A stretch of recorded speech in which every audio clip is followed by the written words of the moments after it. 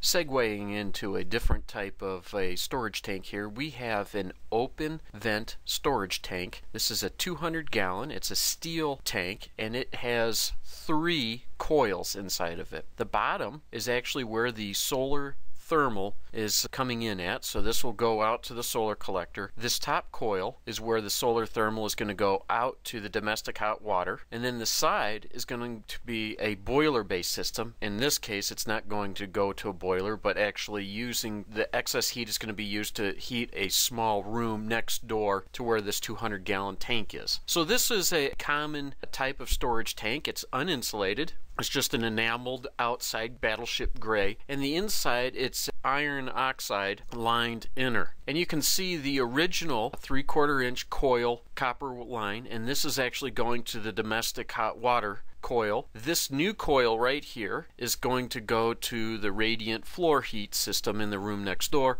and on the very bottom is going to be where the solar collectors are coming into the tank. So this is a 200-gallon tank. There's an aluminum sacrificial anode installed right here. It's not a good picture, but there's been some anodes installed there. And then if we look a little bit deeper here, you can kind of see how the layout is. So this is a relatively expensive system because there's an awful lot of copper in there, but it's been rebuilt. One downside to this is that these tend to rust out a little bit faster because they are exposed to air. But the good news about this open vented system is the fact that being open, it gives you time to maintain the system and redo it to keep it from falling apart on you. So this tank right here is about 35 years old. It was in great shape. It was rebuilt. There's no leaks to it, and it's a fully maintained system. So just to get a look on the exterior, here's the inlets. There's a bottom drain. One of the nice things that we're finding in industry at least is that having well thought out designs make our lives easier. We can drain that water out of the system. Here's our inlet tanks, lines, and that's a pretty typical system that we have going on here. So this is an open vent system. There will be a lid placed in top, and then we'll monitor the water level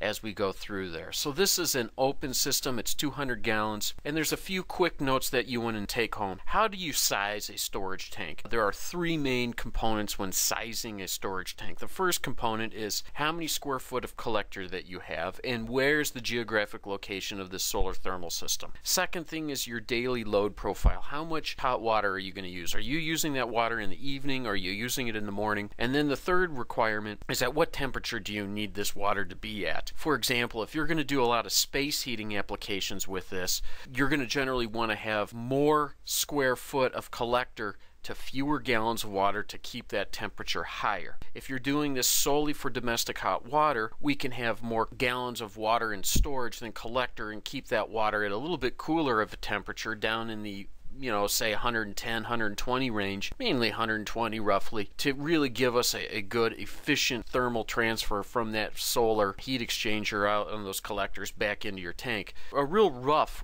rule of thumb in central Illinois, northern Illinois, is about 2 gallons of storage for every 1 square foot of collector that you have. That typically gets you in the ballpark. Some folks will like to do a 1-to-1, so 1 square foot of collector to 1 gallon of storage, and that would be for very cold locations and or for doing more than just domestic hot water heating. So you can see that there's a variety of parameters that are going to be in here, and these videos aren't going to be able to give us all of the parameters. A lot of that legwork will have to be done during the site assessment and by working with the local vendors such as Stiebel-Eltran and whomever we're dealing with to making sure that the system is sized properly to the loads that are in the home and to the usage and functionality of that system.